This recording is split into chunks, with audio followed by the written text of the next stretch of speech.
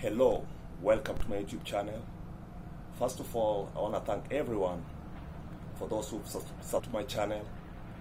I set out my sincere thanks to you guys. Keep on liking the videos, bring down the comments, and sharing out to friends. And for those who are new to this channel, please like, subscribe, comment, and share. Today is a very good day whereby I have a friend of mine here, a brother, who want to share out things they know about Africa and the misconceptions they know about Africa.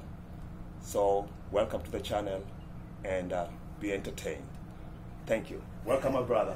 Welcome. How you doing? I'm doing fine, my brother. So first of all, it's a pleasure to have you here today. Pleasure to be We're gonna do a collab whereby we're gonna enlighten our people, let them know things you guys know about Africa, and we want to change the narrative. We want to change the game. Yep. So, first of all, let us know who you are and where you're from. My name is Ricky. I'm from Texas. Originally from Paris, Texas, but I grew up in Killeen area, military town. So people in and out. So hey, I got the blessed to get a job that can take me around the world, and here I am. Thank you. Welcome. Thank you. So, to start with, my brother, what are the misconceptions you've had about Africa? A lot of the misconception is one that our ancestors, our African people, don't like African Americans. You know, you hear slangs like he's a true African, but you know we all descendants from there. And I think, you know, in our society, we feel like we can never bridge that gap. But I think personally, if we ever can bridge that gap, it'll be a wonderful and a beautiful thing. You know, like if TVs don't display like the beauty of Africa. They show you either someone's hungry, starving, diseased, and they don't show that there's a lot of countries in Africa now trying to get the resources. But that's the things they don't show us. But we think it in our head, even in the local communities, you be like, oh, that's the African community. But then you have the African Americans.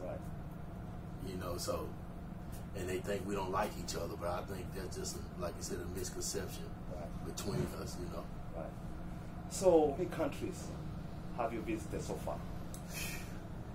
Man, I'm on like 3 passports. And that's not extra page, that's just going. Man, I've been a lot of places, man. I got to go to Djibouti. I remember it's hot, but by me working, I really didn't get out to see the city. I was there like just 2 weeks. And I was trying so hard to get out to just see something besides. Wait a minute. Where is Djibouti? That's the capital of Africa, correct? Djibouti is a country out there in Africa. Oh, okay. Yeah. So, is Africa a continent or a country? A continent. Thank you. And you said you've changed a lot of passports. Rather, you've got a lot of passports. Yeah. That means you've traveled a lot. Yeah. That means you've been exposed a lot. You've known a lot right now. Yes, sir. And I know that all the misconceptions that we've been hearing about Africa, is it true or is it not true? Oh, it's not true. I'll just give you a quick story, man. I went to the club in Dubai. Right. And I had met a girl, and she told me she was African. I think she's from Ghana.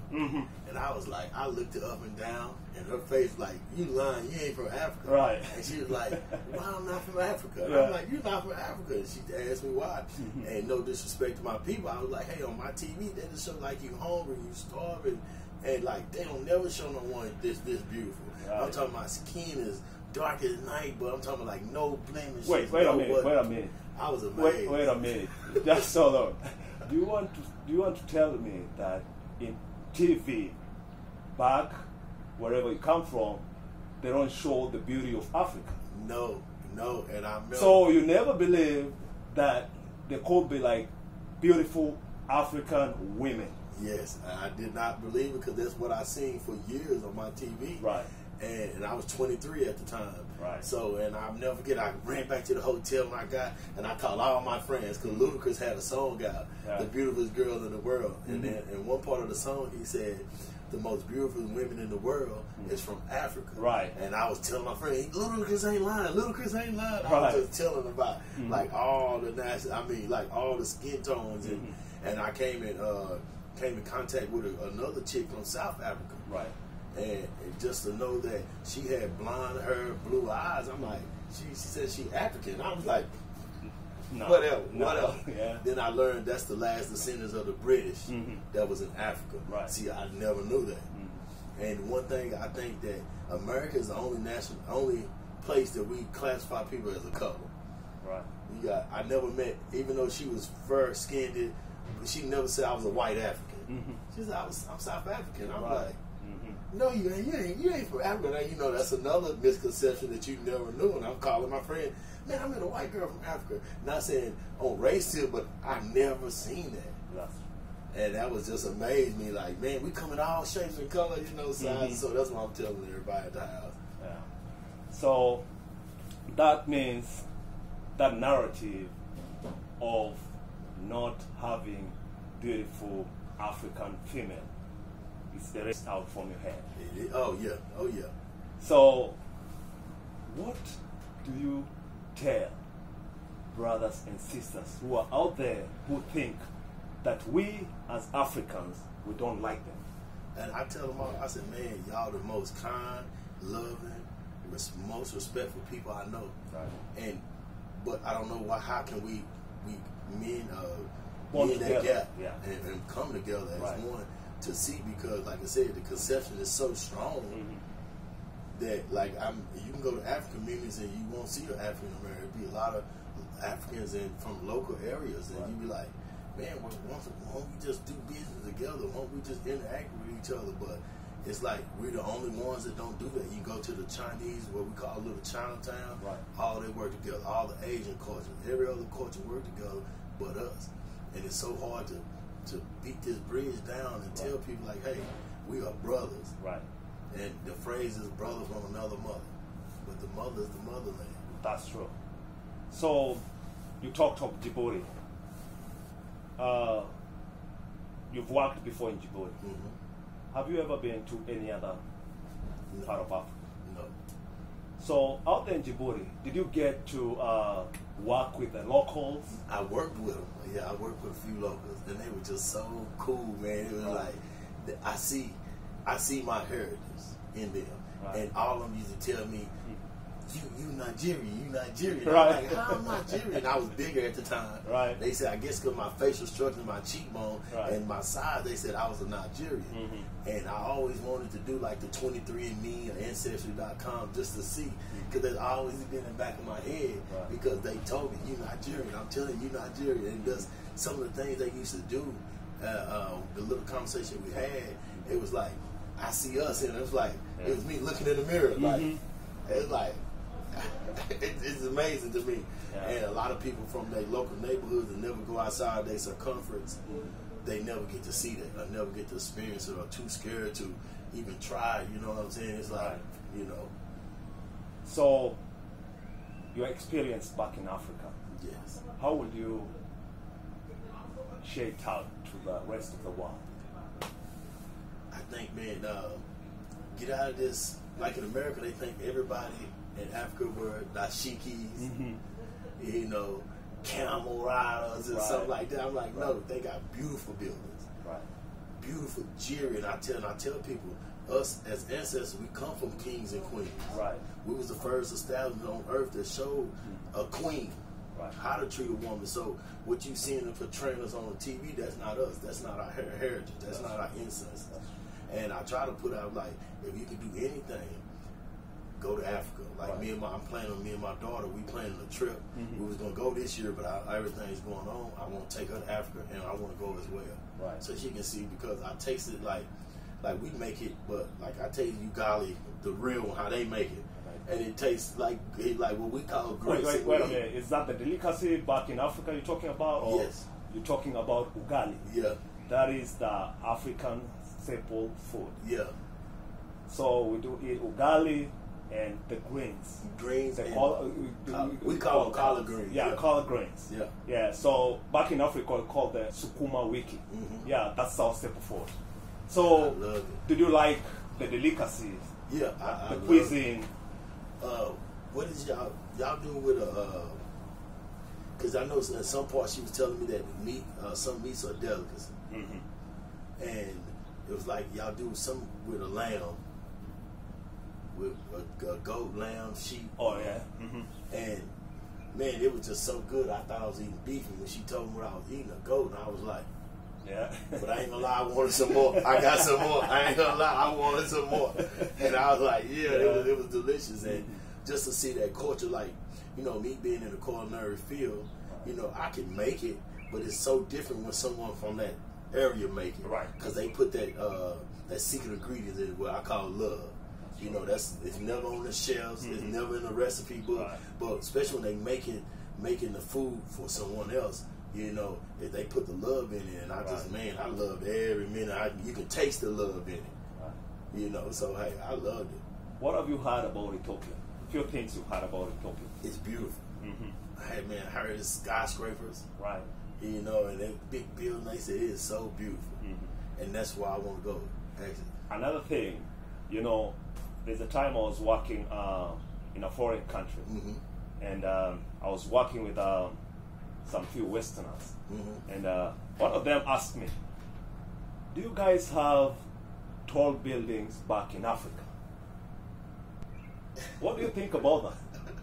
it just they mind, cause once again, is what you see, and I feel like if you don't train yourself, the TV will. So whatever you're watching on TV, that's your conception that's your perception that you have, excuse me, of it.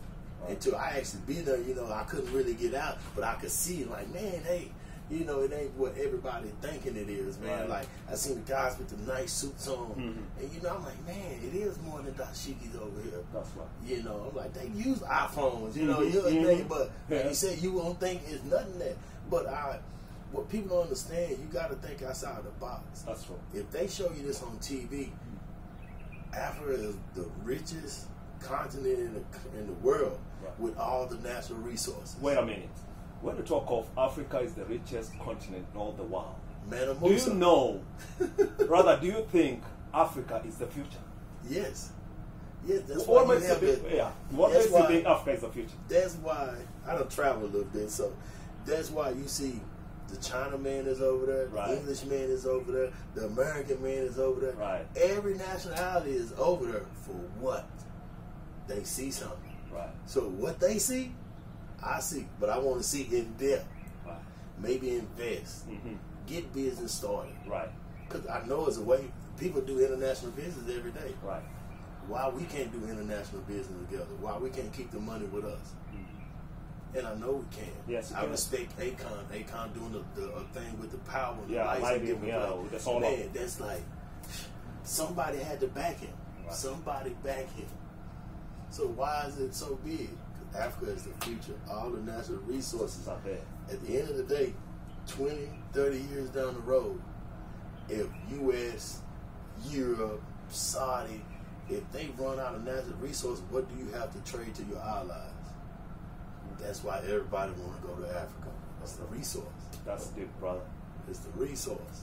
Where all the resources is. And y'all got so many. I got it's made out of like, not bamboo, but it's made out of wood. Right. But it's wrapped with bamboo straps on it. And I've been having this table since 2006 when I went to Djibouti. Oh, and let me tell you, I done moved 3 or 4 times.